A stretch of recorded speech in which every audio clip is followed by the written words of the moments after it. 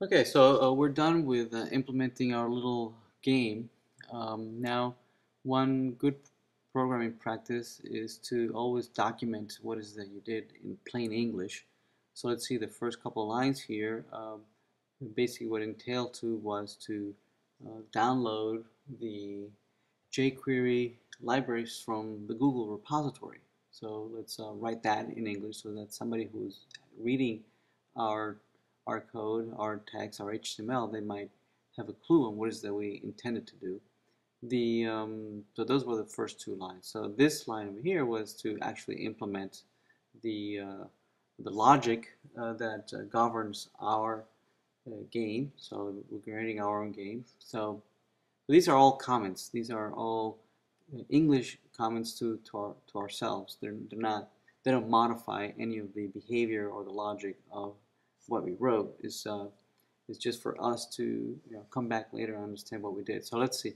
First was we wait for the document to completely load. We initialize the turn to be 0. We add click events for all these table cells, so that when they click on these, right?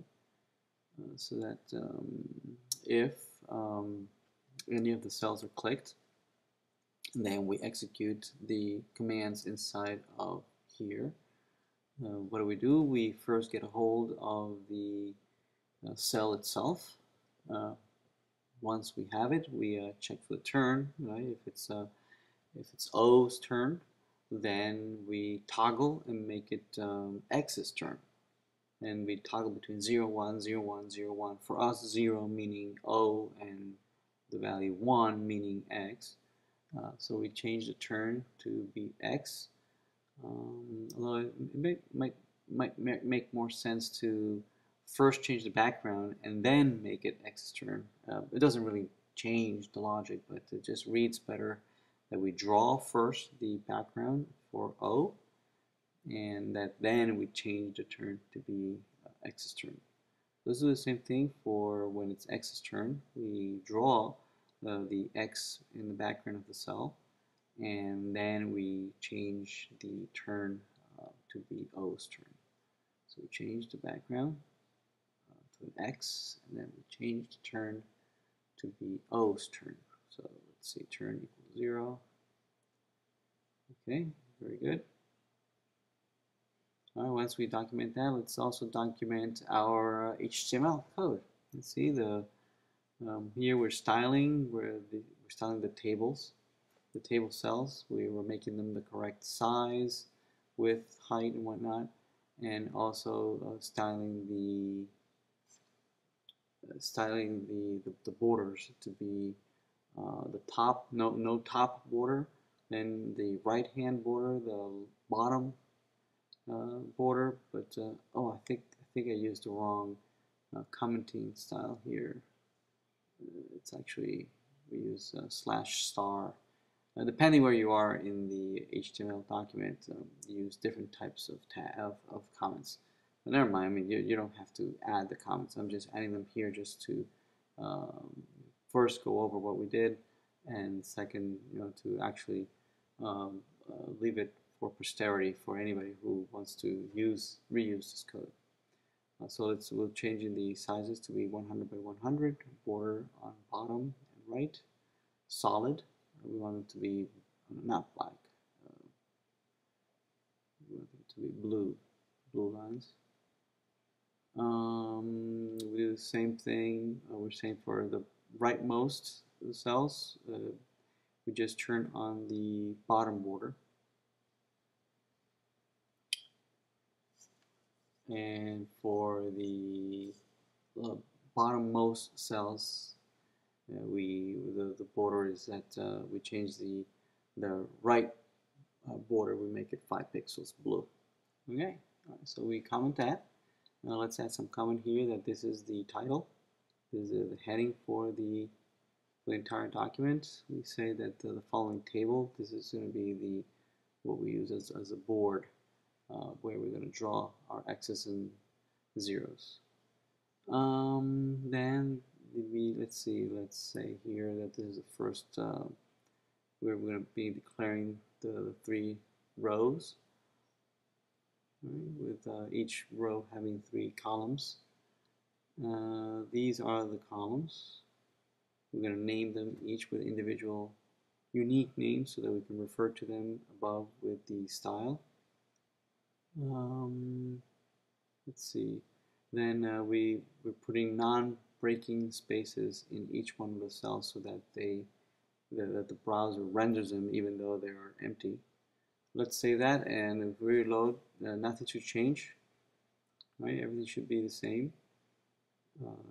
Again, those were just comments to ourselves so that we understand what we did a while back. All right, so the last thing that we're going to do is that we're going to upload our game to our website. Here, this is my website at CE Web. In here I have an index just like you guys do. We're going to create a folder that mimics the same directory structure that I have locally on my machine. We created a jQuery directory, and in there we're going to create a Tic Tac Toe directory, and in there we create the images directory. If you remember, inside the images directory we have the x.png and the op.png. So let's look for that. Let's go there. Here we are in the internet directory. In there we have the local version of our jQuery directory and our local Tic Tac Toe directory and our images directory. Let's look for the PNG versions of these images. There we are, the O and the X. We're going to upload. There they are. Those are the 2 PNG files. Very good. That's all we really need as images. We're going to upload also the tic-tac-toe.html we have locally. We upload that. There we go. So now it's uploaded and ready to go. It's online. Let's see. It's at the root of our website. It's where we have our index page. And in there we have a jQuery directory. Let's see. Where's the index page? There we are. That's the index page. Right. From there, we have a jQuery directory in there. We have a tic-tac-toe directory, and in there we have the tic-tac-toe.html. So let's try and browse to it to see that indeed it's there. So http ceweb.uml.edu. There. Okay, there's my website. Jay Annunziato is going to ask me to log in probably. In there's an index page, but I don't really want to go to the index page. What I want to do, I want to browse. Oh, here's the login. What I really want to do is, I'm going to close this. That's my index page. I haven't styled it or anything. What I really want to do is go from my top level directory. I want to go, that's my top level directory. I want to go into jQuery. So let's type that, jQuery. There we go. And inside of jQuery, we have the tic-tac-toe directory. Let's type tic-tac-toe directory. Tic-tac-toe directory, there we go. And inside the tic-tac-toe directory, there's the file tic-tac-toe.html, right? So let's copy that file name and let's paste it at the end of this. Control V maybe. Wait, let me get at the end here. There we go. So paste this. Now let's load it. Enter. Let's press or go. There we go. So there we go. That's the online version of our game.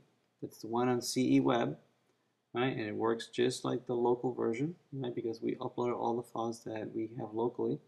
And notice that it looks exactly like our local version. This is our local version under the C drive, and it looks exactly the same as the remote, the one that is online. Oops, sorry, I accidentally reloaded the entire page. Oh, hit me back to my index. Oh, there it is. Okay. Oh, I'm reloaded again. Oh, okay. So see, it's clear. The board is clear, and we can click, and it reacts beautifully. Very good.